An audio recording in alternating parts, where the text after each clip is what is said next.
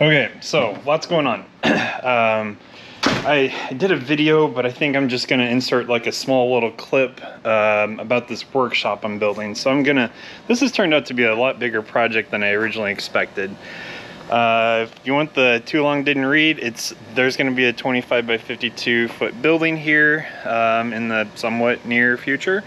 I've done a lot to get prepared, and I have to do a lot to get prepared for it.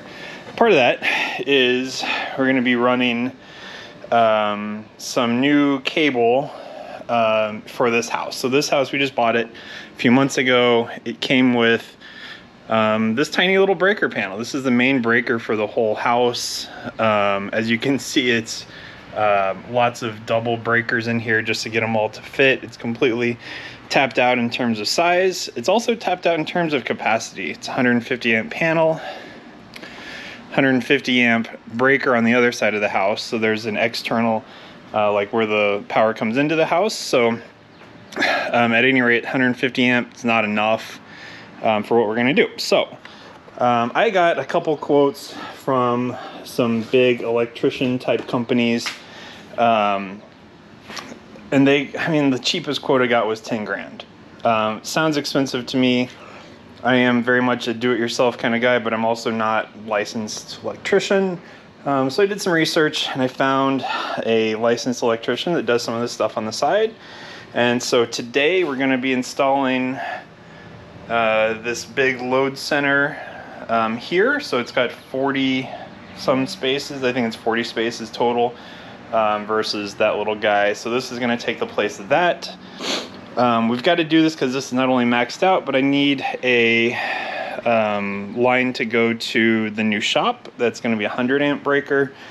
So we've got to kind of make space for all this stuff. So I've got some new AFCI to replace these older GFCI required by code these days. And then I've got the cable. So this is 4/0 SCR aluminum cable. This runs 75 foot. There's enough to go up through the attic to the service entrance. And then this guy here, we're gonna pre-run to the shop. Not really to the shop entirely, but we're gonna put a box on the wall. It's gonna be basically go from there up through the attic and get dropped right here by the AC. And then the shop's gonna be out here. So let's talk about the shop a little bit. So originally it was gonna be 25 by 45. I've got 43 and a half feet of space between the house and our neighbor's property. You can see the orange flags over here. That's the neighbor's property basically. So where we're at here in Florida, they need, and this particular residential zoning, I need 9 feet. So I got 9 feet here, 9.5 technically between those two flags. I have a big garage door here, a 16 by 11 garage door. And then over here, we're gonna be cleaning this up, putting in some nice white vinyl PVC fence for a place to store the trash cans. And then a walkway. We'll go back here. We'll have a front door or a side door, I guess, to the main workshop. Another gate in this area. And then back here, my wife's gonna get the back half of the shop, back quarter of the shop, we'll call it. So she's got some space to do some of her stuff. So originally this was gonna be 45 feet deep. But with the addition of needing some room for her, we extended it. So this is the old spot, this pink flag. New spot's this orange flag. As you can see, there's a bit of a slope here. We're gonna basically have to excavate this. So me being the DIY type person I am, I got quotes.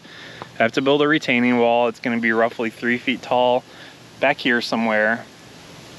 And it'll slope down, right? So it'd slope along where the neighbor's property is, basically. I've got 3 quotes: 9,000, 9,700, and 11,750, which, in my opinion, is absolutely insanity for this type of work. I know it's not going to be easy. Like, there's no doubt about that.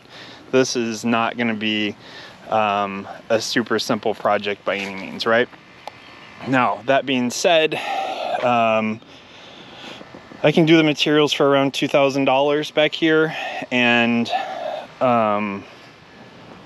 yeah, I mean, to be completely honest, I just bought an excavator on eBay, so that's getting shipped here, should be here in the next week or two, so stay tuned for a video on that. But at any rate, 25 wide, widest we could go, 52 foot deep, 12 foot ceilings inside, a 16 by 11 door on the front.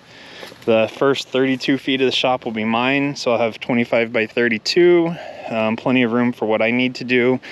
And then also we changed our minds on the roof. We're gonna do some storage trusses up there, so there'll be probably, I don't know, 10 foot, maybe even more, probably more like 14 foot wide storage area. And then I plan to get a little creative on maybe some sort of like a, I don't want to say elevator, but a motorized system to get things up into the attic without having to carry them up some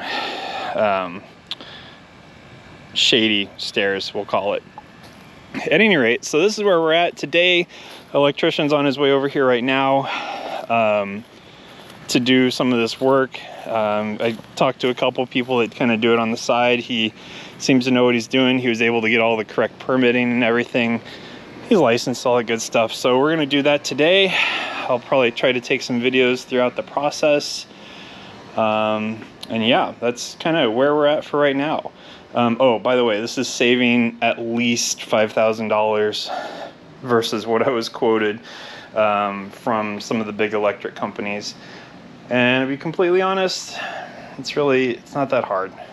It's just the licensing and the licensing and the permitting is the hard part. So anyways, this is going away, and that guy is getting put in place of it, so we'll see what happens later today. All right, so here's the aftermath of the breaker install. A couple things that still need to be kind of cleaned up a little bit. The wiring for the Tesla outlet, this guy 1450 outlet, was not long enough, so I've got to replace some of those wires. Those are not hot, so they're not actually plugged into any breaker right this second. But that, and then what I'm going to do is I'm going to fix this down here. I'm not sure exactly what I'm going to do, but have an access panel to the underside. Actually, I'm going to add another set of outlets down here so that there's another circuit. This circuit here literally only goes to the 3D printers because I don't want to like share that with anything else, because they actually do draw quite a bit of power. So anyways, that's it's done. Pretty straightforward and simple, and so much cleaner now with individual breakers. Of course, got some AFCI outlets or breakers instead of GFCI as required by code these days. Yeah, and then still have, of course, a 100 amp breaker that's going to get installed to go to the new workshop, and then I just got to put in the breaker for the Tesla plug.